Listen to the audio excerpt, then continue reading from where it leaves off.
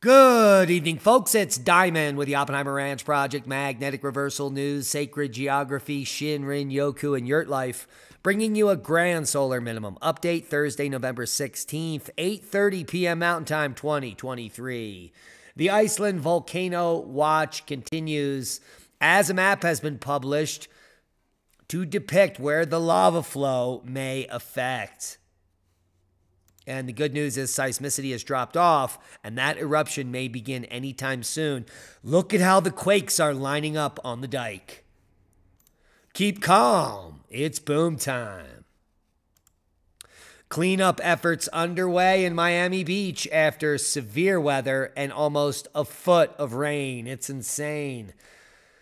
U.S. has near record low snow cover for mid-November. The 3.1% continental U.S. snow cover is the second lowest observed for mid-November. But this is all about to change. So stay tuned. 12 inches set to hit some Colorado peaks, but bigger snow may be on the way. Hey, and snow for Thanksgiving.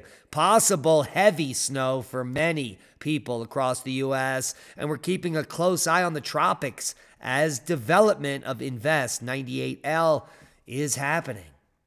Now, the good news is the projected paths of this tropical disturbance is away from the continental U.S. It may affect Cuba and the Dominican Republic, but that is to be seen. Stay tuned for updates. Here's the full forecast, folks. Heavy rainfall threat across Florida, strong winds for the plains, and winter storm is continuing in Alaska. It's been all month now, mostly for Alaska. A non-tropical low off the Florida coast will continue to bring occasional heavy rain, gusty winds, and dangerous marine conditions across the state today, but that, for the most part, has moved offshore. A strong cold front across the center of the nation will bring gusty winds and local fire danger that could result in rapid spread of any fires. For California, a wet pattern continues the rest of the week. Winter storms continue for Alaska as well. Click on your county for more updates. And there don't seem to be many warnings in the U.S. today anyway. Now, 2% sea rise 8 years sooner, says the mainstream. Arctic's role in rapid global warming. More gobbledygook, more fear porn, and certainly zero science. Seismic update. Most recent quake just kicked off 5.7 in Myanmar. Or is that, where is that? Let us take a look. Yeah, in Myanmar. And we do have an interesting quake in the U.S. here up in the Pacific Northwest. Let's take a look at that one. It's going to be a 3.1, 2 kilometers southeast of Stanwood in Washington. Now, this is not associated with any of the uptick in the volcanoes, including Mount St. Helens, but seismicity indeed on the Cascadia Range. So we're going to keep a close eye on that if there is any developments. We do have some activity on the mid-ocean ridge north of Iceland, 4.9 near Svalbard. And that brings us to an article we shared yesterday from Newsweek, which claimed 19 volcanoes are erupting at the same time. And we corrected them, saying it's more like 25, and we don't really have to worry until 50 volcanoes erupt at the same time. Well, don't you know the same author today published this headline. Nearly 50 volcanoes are erupting at the same time. This is 48 hours after this. 19 volcanoes erupt at the same time. 50 volcanoes at the same time. How many erupting at the same time? Well, it's all up to you and based on who you watch. So apparently they watched the show last night and they updated their model, which is now correct. 46 volcanoes are in continuous eruptive state worldwide for the last year, and 19 of them exhibited a change in activity or alert last week, which means that 19 volcanoes were erupting last week, not 50. And so the mystery continues. But there's no mystery on the Reykjanes Peninsula. An eruption is imminent. And a new lava flow map in case of an eruption was published, and it's showing you different zones of destruction and where the flow may go. If the eruption happens within here, hopefully it moves towards one direction and the other, but this is all speculation and means nothing. The reality is that the majority of the seismicity is lining up right over Grindavik, right here. And it looks like that this town is doomed. In fact, the town is already doomed. The seismic disturbance and the uplift and down dropping in the region have destroyed infrastructure. They're barely keeping the lights on. And most of the homes have been destroyed fundamentally, meaning the foundations have been cracked. So the entire town needs to be rebuilt, even though the lights are still on. And they do have the lights in the other half of the town that were off last night back on. But the bad news is seismicity has dropped off to 0. And in the last 3 eruptions, right before the fissure erupted, this is the same thing that happened. So it may be that tonight is the night for the eruption, or maybe in the morning. Either way, our hearts, our thoughts, and prayers go out to all those in Grindavik that have already lost their houses and their lives and are now displaced, waiting for an imminent eruption that we will all Google and oogle at when it does occur. Prayers go out to those in Iceland. Space weather news update. Not much to report on. We did have one sea flare, but this is from an incoming region that's not even showing its face on the disk. Here is that activity from that sea flare earlier today.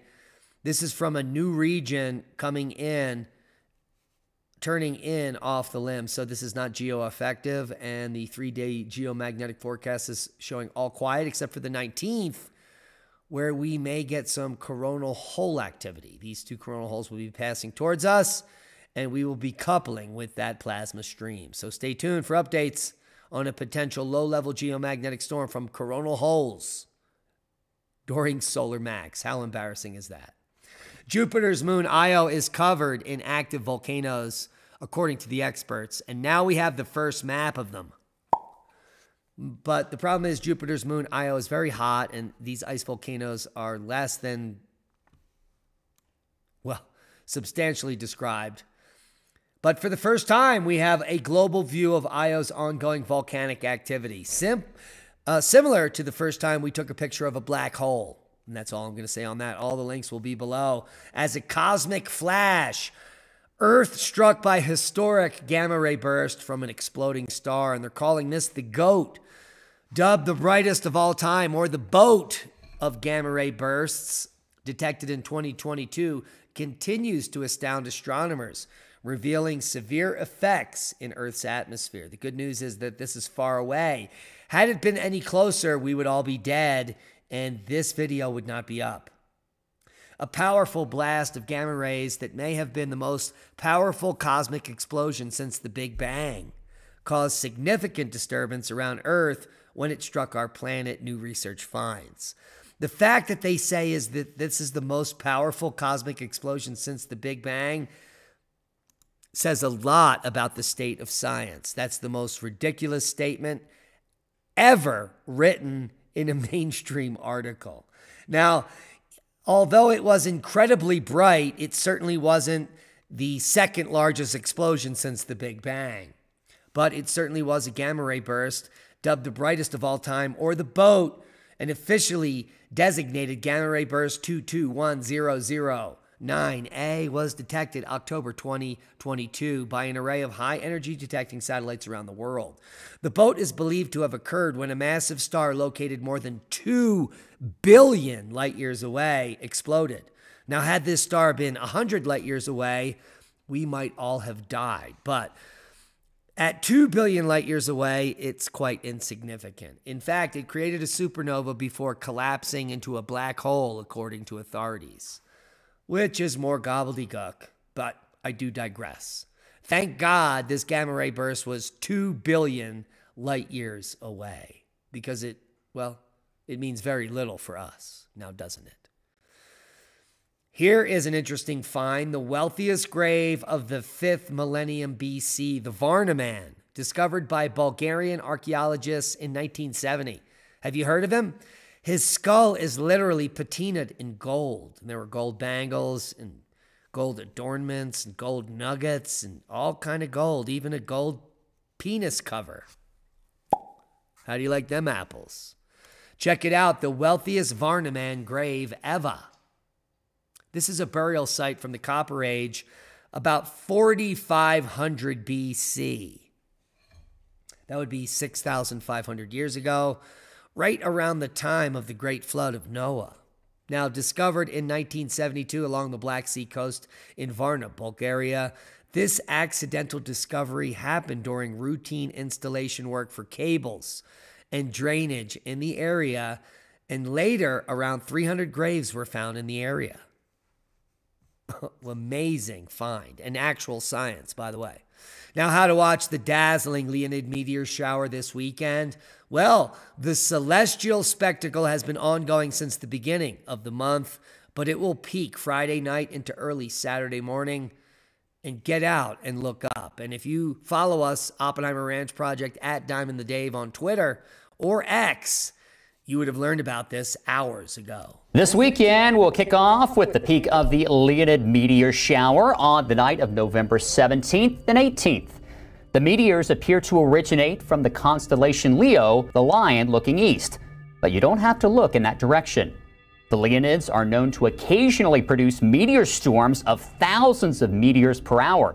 During these events, it is said that Leo the lion is roaring. The lion will not roar, though, this year, with peak rates of 15 meteors per hour. Make sure you find a dark area away from city lights and prepare to bundle up for a cold night. Once you're at a dark area, make sure to let your eyes adjust to the dark for at least 30 minutes and then sit back under the stars and enjoy. Lastly, be sure to check out the latest cloud forecast by visiting AccuWeather.com or by downloading the AccuWeather app. So there you have it. Get out and look up and subscribe to Oppenheimer Ranch Project on X at Diamond the Dave. And we would appreciate your support there. And that's a boom to knowledge. Please share this video, as we are shadow banned and they don't want you to know anything we say on this channel. Become a Patreon, support the work we do, and watch all of our podcasts in one place, commercial free. We are currently editing the official Chaco Canyon video, and it's in 4K, and it is amazing. We'll put that up this weekend.